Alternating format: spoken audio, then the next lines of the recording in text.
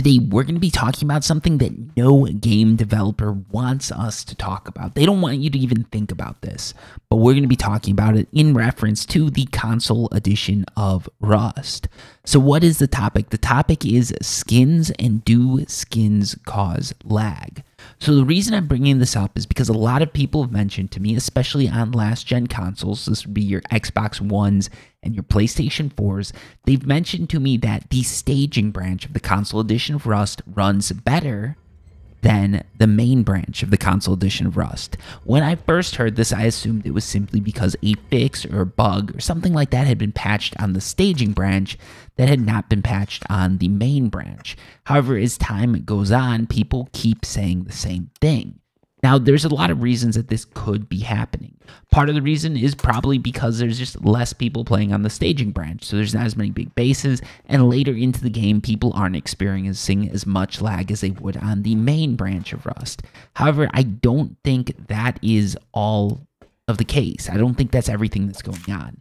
I'm going to just give a few reasons why. Obviously, I could be wrong about this. I don't want to get anyone too mad at me, but I think part of the reason might be skins. So as we've gotten deeper and deeper into the whole Rust console release, people have noticed that some of the glowing skins tend to lose their glow as time goes on.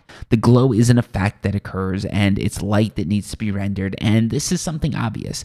When you have skins that have any sort of like glow or sort of animation to them, they do tend to actually lag games. If you look, a lot of people have discussed this in regards to Fortnite. I know some of you guys hate Fortnite. You want to say ick, but actually I don't think it's that bad of a game. Anyways, when we go in reference to Fortnite, you'll see people talking about, hey, don't use skins with animations because they cause your game to lag a little bit more, especially for people on lower sort of end systems.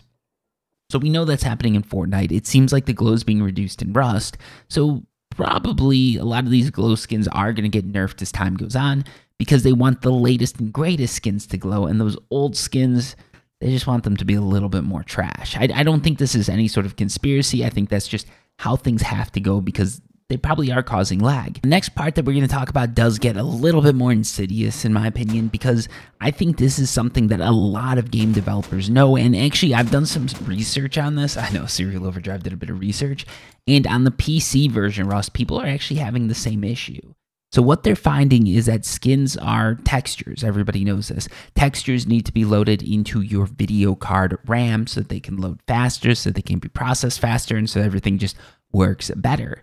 As you get more and more textures, you're more and more likely to fill up the RAM. Think about it like grains of rice. If you start filling your house with grains of rice, at some point, your house is going to explode. You're going to have too much rice in there and you won't be able to fit anything else, and it just sucks. Or if your house is airtight, it literally might explode when you pack that last bit in and the pressure gets to be too much. Now, let's say instead of running this beautiful 3090, this mansion of a house, you're a little bit homeless and you're living in a box. It takes a lot less rice to fill up that box than it would that mansion. So what's happening is people who are running their systems in boxes, or in this case, people who are using last-gen consoles, sorry, I did just relate you to the homeless, but let's be real here. No, but anyways, people who are using systems with less memory, their systems get filled up faster. So when you add more and more textures to a game, at some point, there is a point where that is going to cause some issues. Now, a lot of textures, the way a lot of this works, and I don't know anything about the code here, but the way a lot of this works is textures are only loaded in as they're used. But as more players get into servers, as more players use skins, as more players use different skins, more and more textures have to be loaded into the memory. And eventually you hit a point where there's just too many textures being used at once. And this would be because to retrieve those textures, the game has to go back to either RAM or the hard drive. I'm not 100% sure how this works. I'm guessing it should be RAM, but it depends on system optimization, how things are programmed, and that. If you have a really good programmer, you're going to have a lot of stuff, probably optimizing the GPU so things are... We're not going to get into that. Anyways, though, what's happening is basically with systems that have less memory, they've got to go back to the RAM and slower forms of memory more and more. And the more skins that are added, the more likely people are to be using different skins, which means the more likely there is to be lag. And the best way to see this is if you look into some of these servers on the PC version of Rust that have skin packs enabled, or I forget what it's called, but a skin box enabled, which basically allows anyone to use any skin they want. you start to run into issues where people are just using too many skins and they're saying, well, people are complaining about lag. And it's like, well, yeah, it's because you just loaded a ton of skins, a ton of textures into your game, and it's overflowing people's sort of video card memory. So yeah, what we're getting at is I think that one of the reasons, or probably one of the main reasons that the staging branch is running better than the main branch is because of skins. The staging branch for the console edition of Rust does not have any skins. However, on the main branch, it does have skins. Now, one of the things that you will see that does get counteracted is they are improving the game. As things get better and better, it's going to run smoother and smoother. But as they add more and more skins, it's going to run just a little bit slower. I think the improvements outweigh the downsides of these added skins. I think this is going to be a problem that continues to grow. Now, obviously, with this, the way this works is everybody's got to be using different skins on your servers. When you see clans that are all sort of synced up in their outfits and everything like that, that's actually beneficial to last gen players because there's less textures to be loaded into their system and they're less likely to have issues loading that in. If you're a very sort of evil clan and you all have latest gen or you wanted to test this out, what you could do is put a bunch of different boxes with a bunch of different skins on them, put a bunch of different players with a bunch of different skins, and just sort of use as many different skins as you can in one scene and see if that causes your game to lag more. That would be one easy way to test it. This would be an easy way to prove me wrong, in fact. Just get an Xbox One, an original, show it running without anyone using skins, and everybody equips all their skin gear. Like, it would need to be a lot of people. Like, we're talking about like one of those big Zerg clans. Then everybody equips all their skins, and then to see just how the game runs. It would be an interesting experiment, but I do think this is an issue that is going to start popping up more and more as more and more skins are released.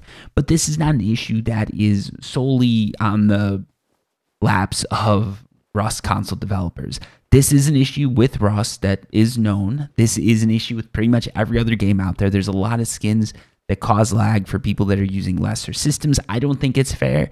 I think it's a bit pay to win, especially when you start talking about things that might be lagging a whole generation of consoles or a whole at least initial generation of consoles. I think there was a little bit more RAM and stuff like that added to later versions of the Xbox One and PlayStation 4, but some of those original ones might be having sort of the most trouble with this. One option that could be used to fix this is they could add a disable skins button or disable skins option to the main version of the game. It's something that the PC version of Rust has, so I think this would be sort of a cool thing to add. Also, what that does is that takes away from skins. So if you got a camouflage skin or whatever, and you're using it to blend in or look like a scientist or whatever you're using it to do, all a player has to do if they want to be competitive and they want to have an even playing field is just disable all skins. They won't be able to see their skins. They won't get as much of a colorful game experience, but it won't have any pay to win elements to it because let's face it, skins, especially ones that let you blend in like camouflage skins, are a bit pay to win. But yeah, that's what I'm thinking. That's all I've got to say on the matter. Hopefully it shed some light and sort of help people understand just how these things work and why the more and more skins that get added to any game, the more likely you are to experience lag. One thing, though, to keep in mind is as long as everybody's using the same skins, as long as there's a bunch of skins that nobody uses anymore, it's really not going to be an issue. The issue is only going to occur when a bunch of people in the same area, sort of in the same render distance, are all using different skins. Until next time, peace.